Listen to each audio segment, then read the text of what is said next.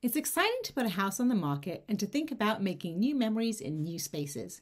However, despite the anticipation of what's to come, we can still have deep sentimental attachments to the home we're leaving behind. Hello, this is Arnie from Intero with your Real Estate Insights for the week of January 4th. Growing emotions can help or hinder a sale depending on how we manage them.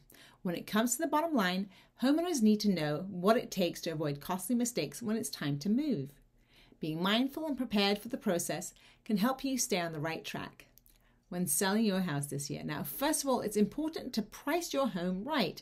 Now, when inventory is low, like it is in the current market, it's common to think that buyers will pay whatever we ask when setting a listing price. Believe it or not, that's not always true. Now, don't forget that the buyer's bank will send an appraiser to determine the fair value of your home.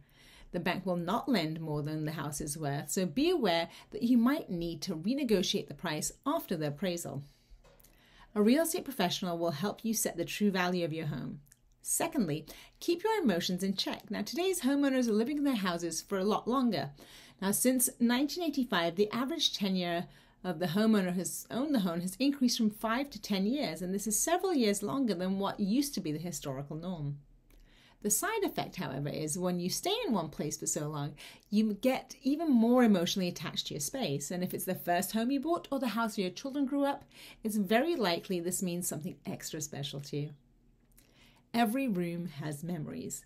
It's hard to detach from the sentimental value. For some homeowners, that makes it even harder to negotiate and separate the emotional value of the house from the fair market price. That's why you need a real estate professional to help you with the negotiations along the way. Step 3 is to stage your home properly. Now, we're generally quite proud of our decor and how we've customized our houses to make them our own unique homes. But not all buyers will feel the same way about your design, and that's why it's so important to make sure you stage your house with the buyer in mind. Buyers want to envision themselves in the space, so it truly feels like it could be their own. They need to see themselves inside with their furniture and their keepsakes, not your pictures and decorations. Now, stage and declutter so they can visualize their own dreams as they walk down the hall. A real estate professional such as myself can also help you with the tips to get your home ready to stage and sell.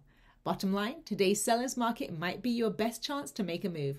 If you're considering selling your house, let's connect today so you can have the help you need to navigate through the process while prioritizing these must-dos. So call me at 415-264-7714. I'd love to help. And after all, it's not just property, it's your lifestyle. Bye-bye.